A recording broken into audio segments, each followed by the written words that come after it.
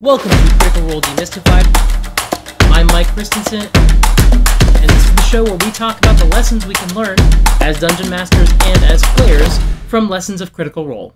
Hello, this is the second part of a two-part interview with Super Geek Mike. If you want to watch the first, it is linked down in the description.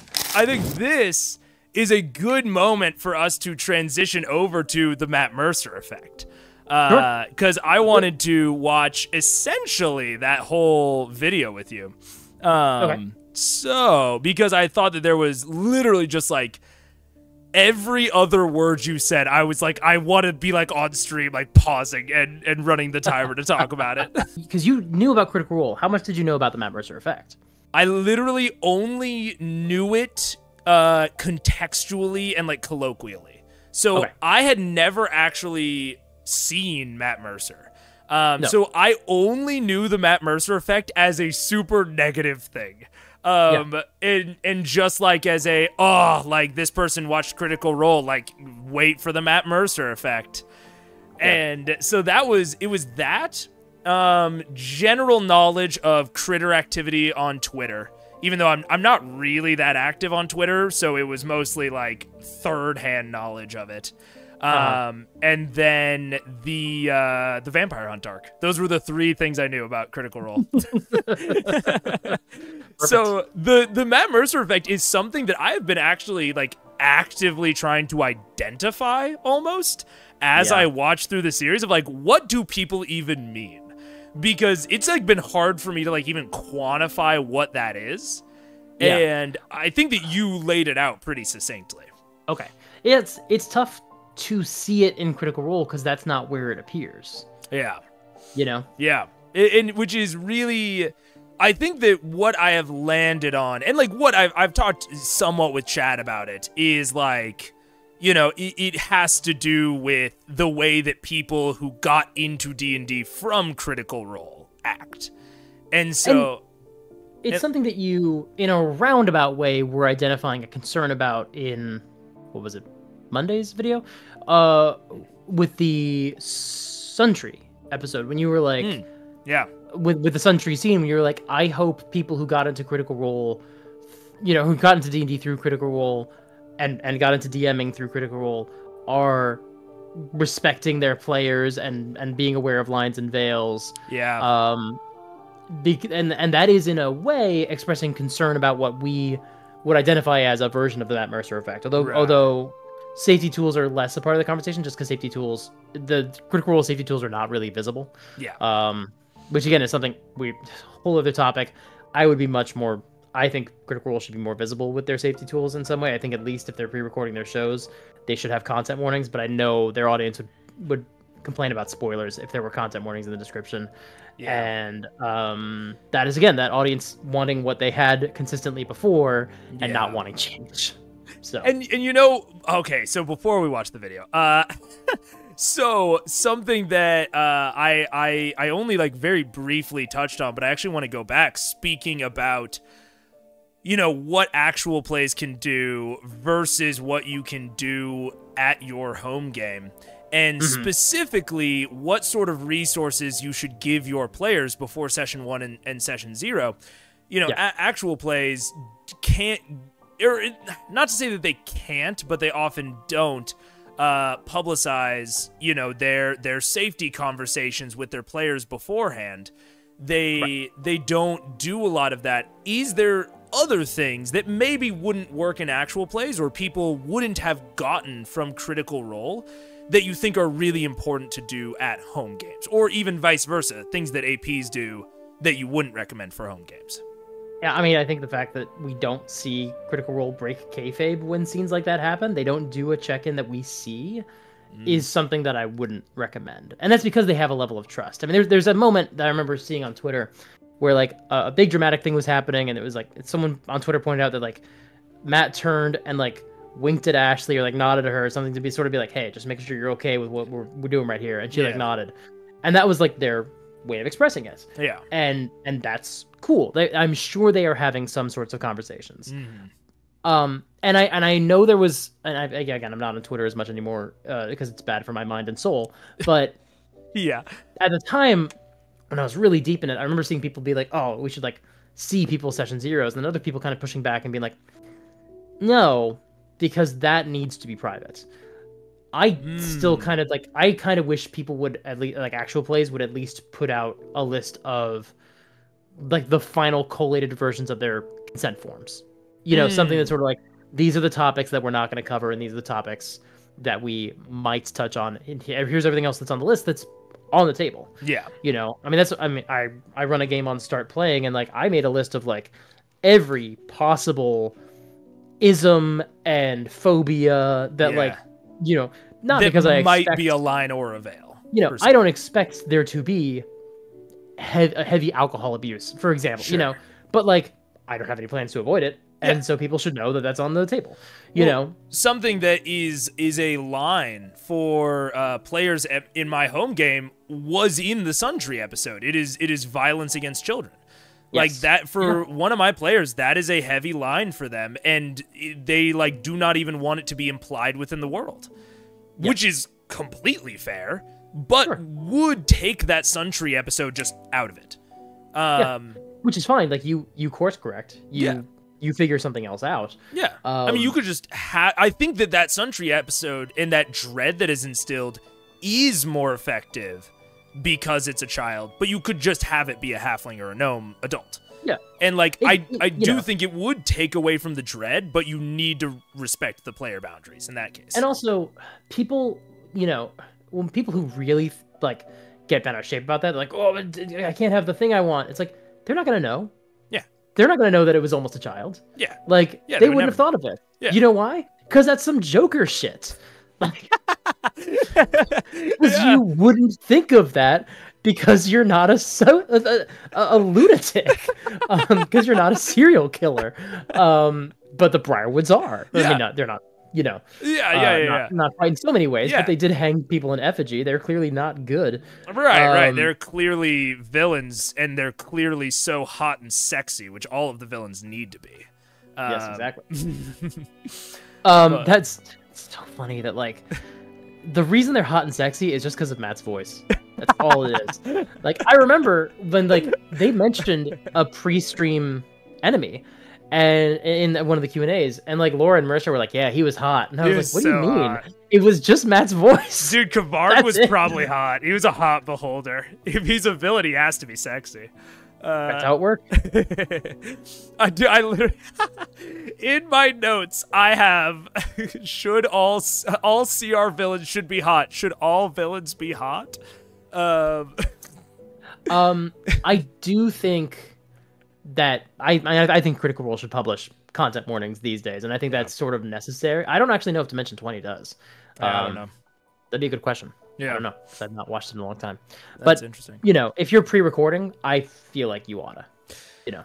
Yeah, I could, and I could see, you know, when it was live, Matt has some idea of some of the things that will come up, but especially when you're pre-recording, yeah, you know exactly what happened during the episode, and like you can put.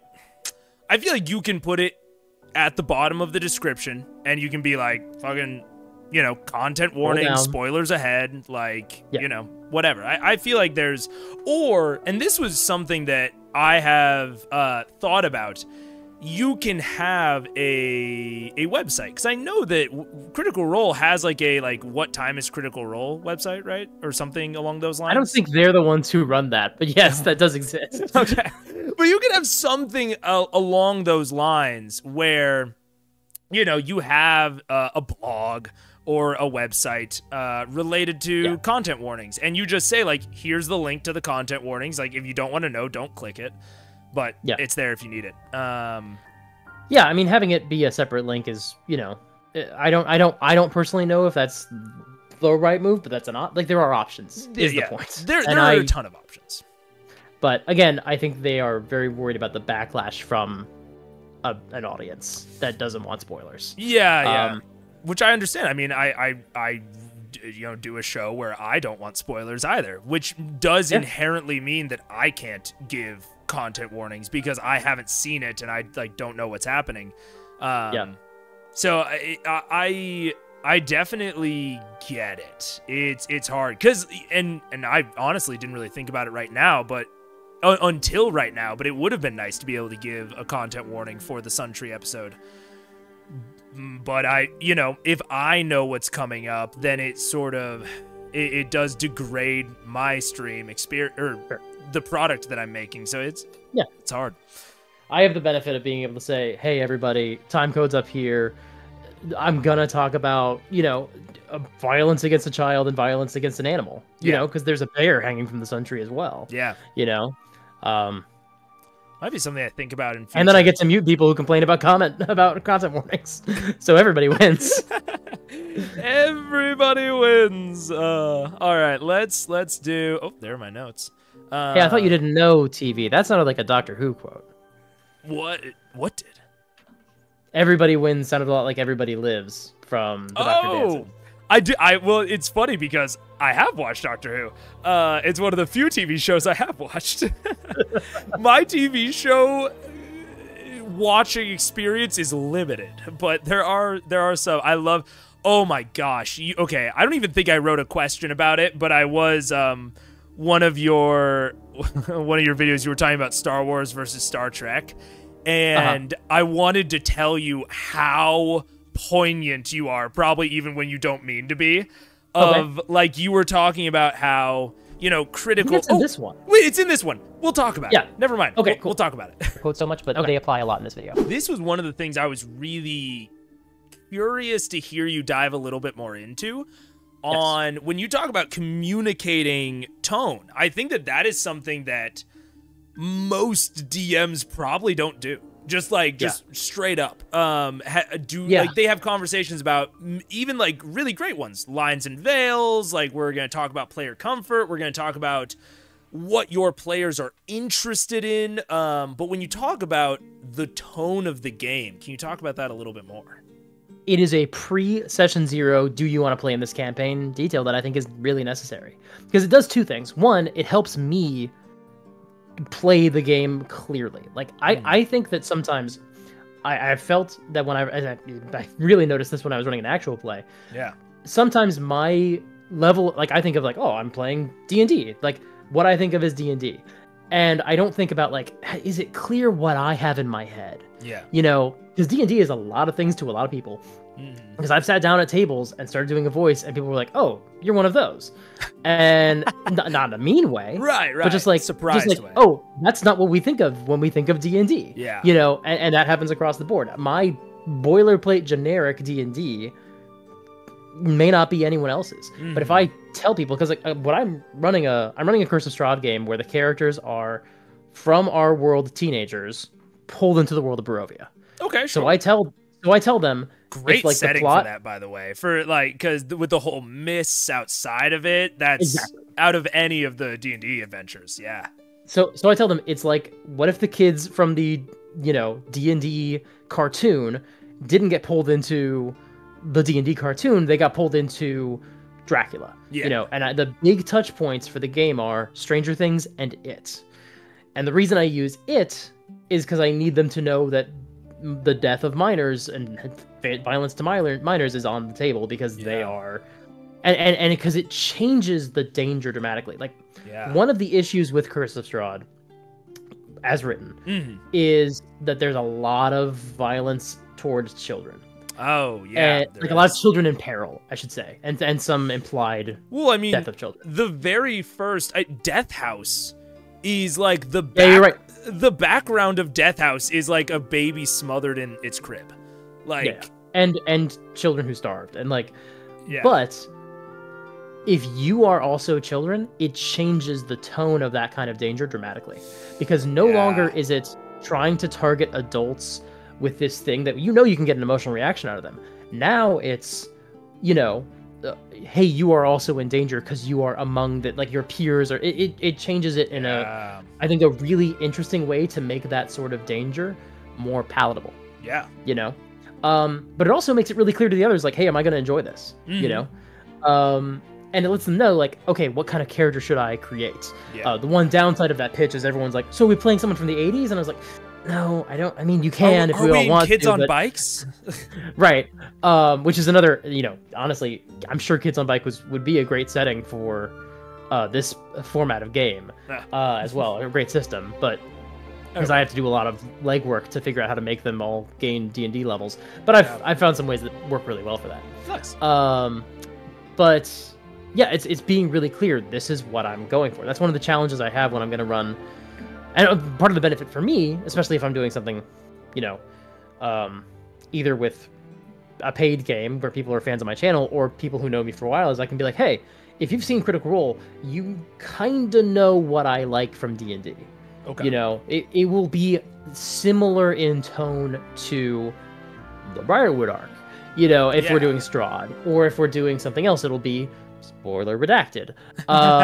You know, and I can say this is my favorite arc of Critical Role, and that's kind of what I want to go for. You know, that's why it's going to be harder for me to sell, you know, sort of pitch / literally sell the Shadowed Arc game that I want to play, because that is not.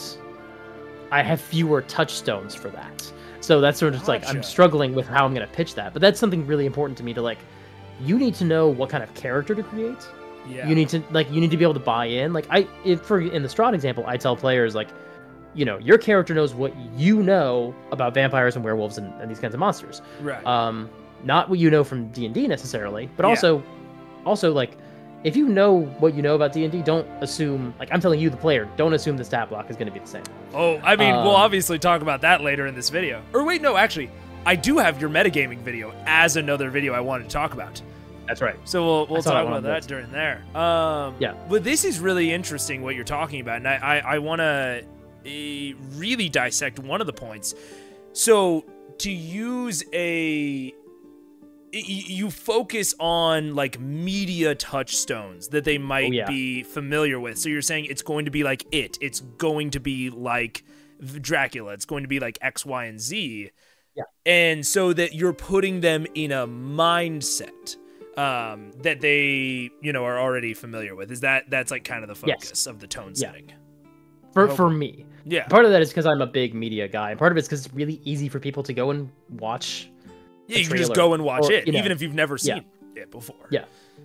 Interesting. Okay. And so that's what you're kind of recommending now and that's the reason that you're struggling with this new one, is because you don't personally have as many touchstones for that genre. Exactly. I see. Okay, that's very interesting, especially... And part of this, too, because I haven't played Shadowed Arc, and I don't know the tone of it yet. Yeah. You know, whereas for Strahd, I played in it first, and now I'm running, you know, the first time I ran it, I had a pretty clear idea of what I wanted to do. Now I'm running the same scenario again, so I have an even better opportunity to, prepare people for the possible pitfalls and things like that. So that's so interesting. In just another pitch for BitD really quick. For Blades in the Dark, in the Blades in the Dark rulebook, it gives you media touchstones, and the Blades in the Dark, how to run your session 0, tells you to pick media touchstones to describe to your players. So they're on the same page as you. That's so interesting. I'd never heard it before Blades, but that's very, very cool.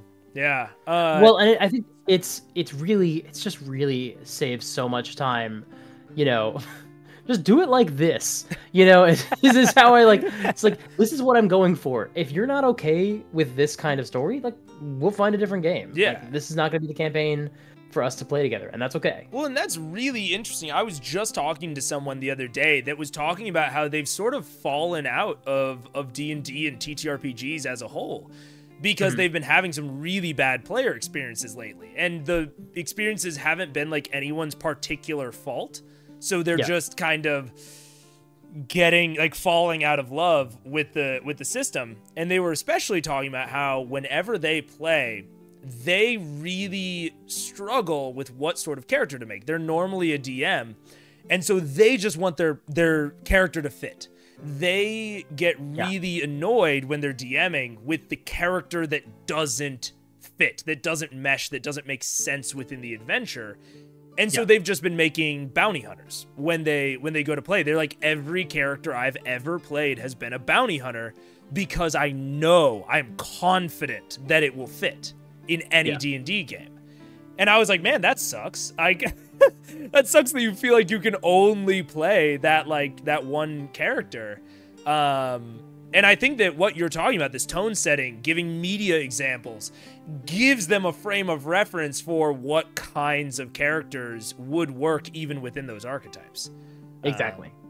Especially if I also give them enough information about the premise. Having a premise helps a lot. Like, I think we all have this platonic idea that, like, you all create a character and you sit down and you're in a tavern and now you're doing an adventure. And, like, that can work, but you still got to give them, I think, you still have to give them something. Give them some idea of, like, what the goal is. What is the tone? Like, is this going to be more Witcher or more Monty Python? Is this going to be more Princess Bride or more Game of Thrones? Yeah. Because if you... Who should I be preparing? If you make Scanlan in The Witcher, that would feel weird, but he would work perfectly in Monty Python. So, yeah. So, I wanted to give you any space. Is there anything else that you feel like Matt does particularly well? Because I think that's a good way to sum it up. But do you have anything else to say on that? Because obviously, you know, you make a lot of Critical Role content. You talk about these things in Demystified. If there's one thing that, like, a DM who has only watched Critical Role, that is aware of the effects that we're talking about, of, like, you know, not everything in an AP works in a home game. Yeah. What are the really, like, what are the critical things that Matt really does awesomely? Amazing. I mean, voices. That's the most famous one. That's what everyone thinks is the impressive part of Matt Mercer. That's not the most important part. Wouldn't have even been in my top 10 of things. If he was doing the exact same game and just said, if he tells you that he's going here, he does, you know, whatever, you would lose a lot of the luster of it. That's fair. But the players would still be, the players would maybe not be having the same joy they have whenever they discover a new voice that he can do. Yeah. But his core skill in terms of what makes him a great dungeon master is player reward. Is player acknowledgement. Okay. I strongly recommend. I think I covered this really well in Critical Role Demystified episode 23. Okay. So I could watch it. because that's the one where he introduces Kynan, the one who wants to join Vox Machina, and Victor, the Black Powder merchant. Yes. Yeah, it's when they're returning home from Vasselheim. Well, they start in Vasselheim. And everyone's like, oh, Victor's amazing because of the voice. And I'm like, that is not what makes Victor impressive. What makes Victor impressive is that he's Percy's... he's a way to give Percy black powder and also validate the fact that Percy's on the edge of fringe science. Yeah.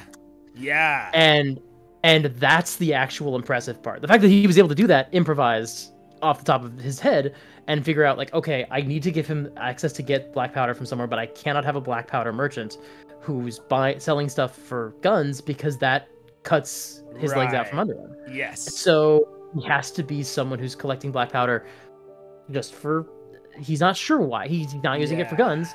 So he has to be somebody who's kind of eccentric and somebody who people don't go to for the black powder because he has to be somebody who is only doing this. This is not a market for anyone else. So because if it's something they can just get from a Pokestop, then Percy's not impressive anymore. That's so fast. I watched that. I did not pick up on that. That is so insightful. No one talks about that. I feel like I'm the only person who's like, that's the actual impressive thing. Yeah. Because I'll tell you, that is not made clear in the cartoon when Victor makes his cameo. Yeah. And it doesn't ring the same way. It's just a funny voice. People just watch it and be like, oh, he looks like the old king from Avatar. That was a fun character. And I'm like, you guys, no shame to Sam and Travis when they were adapting the cartoon. They missed what made Victor important. That's so fascinating, because you're totally right. Even the voice that was chosen, it's like a kooky prospector guy that is like wearing his tinfoil hats in the forest, and like that is interesting because no one else gets Percy. Percy has to interact with the kooks and the cranks, right? Because it's cutting edge.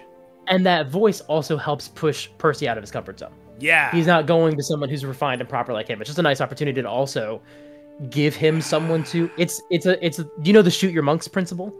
No.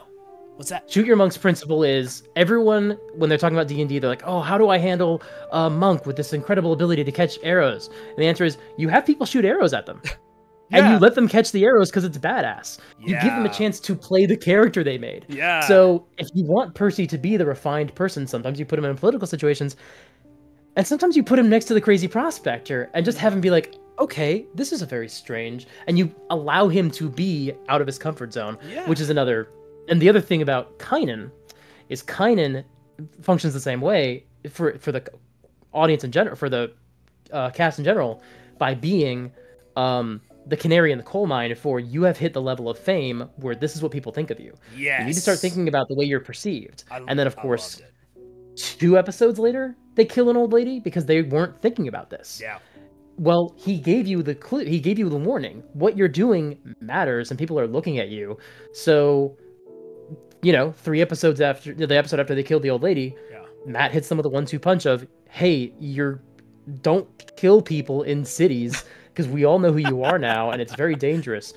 And also, these old farmers have come for your help because you're famous heroes. Yeah. And you need to rehabilitate your image and think about how your actions are being perceived. I thought that was incredible. And you're even like the Kynan, I would almost, it's like a little mini arc with Vax of like, not just is Kynan existing and coming to them a wake-up call. Vax then goes to try and find him because Vax said, go prepare yourself.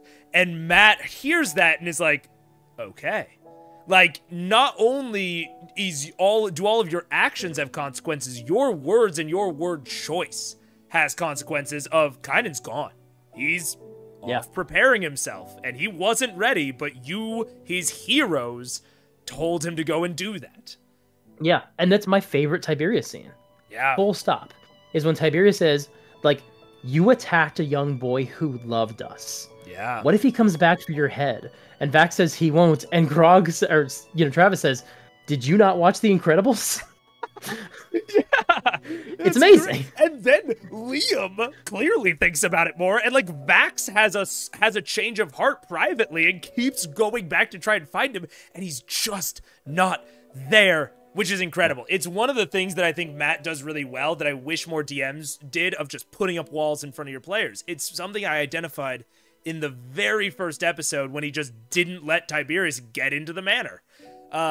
He just said, like, that's not how it works. Your magic just doesn't work.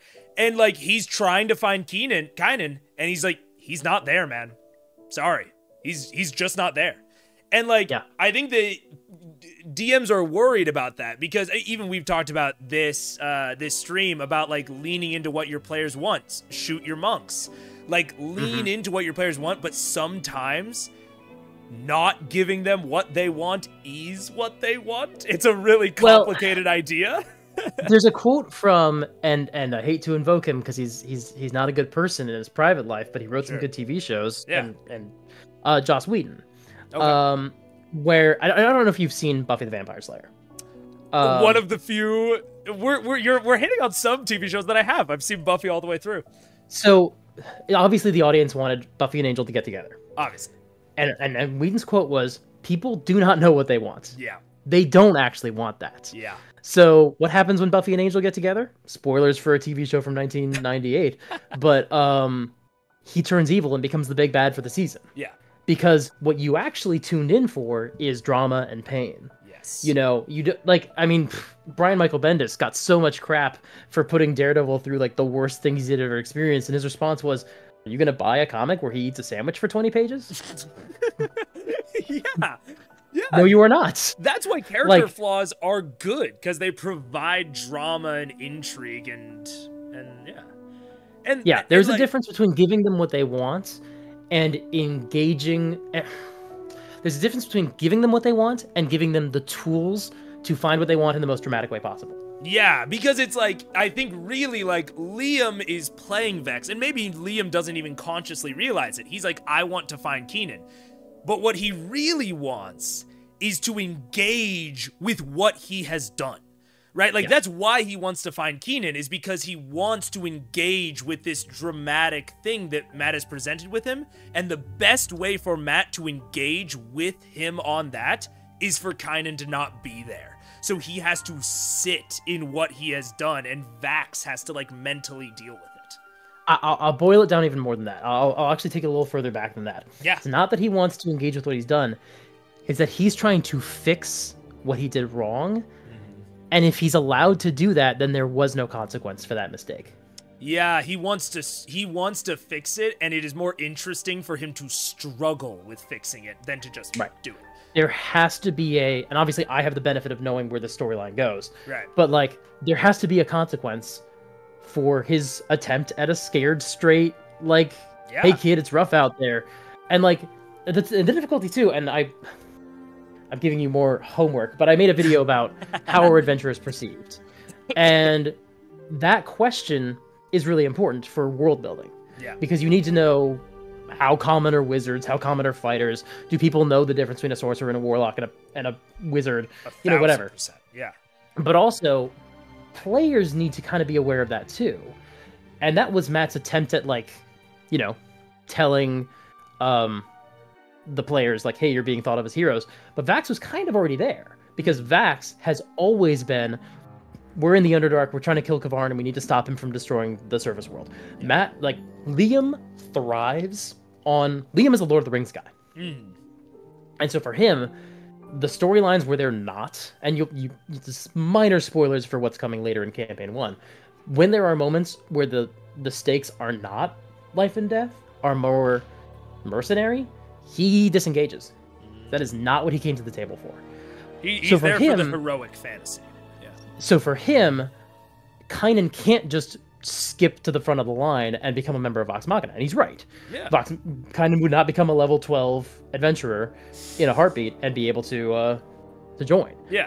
But the fact that he's aware of that does not mean that just means that his attempt at scaring Kynan off of that had more consequences. Other consequences. Cool. Well, thank you for joining. I'm debating. Yeah, I'll stop my stream too.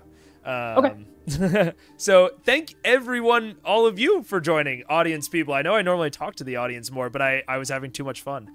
I know. I'm so curious what they were chatting about. I'll have to check out the live chat after the fact. I know. I was occasionally looking over just to make sure things were cool, but it all seemed dope. But thank you for everyone who came from Mike. I appreciate it. And hopefully, you know, you'll keep watching both of us. But leave a comment with what you wish we'd gotten a chance to talk about this time. Maybe something we mentioned, maybe something we didn't.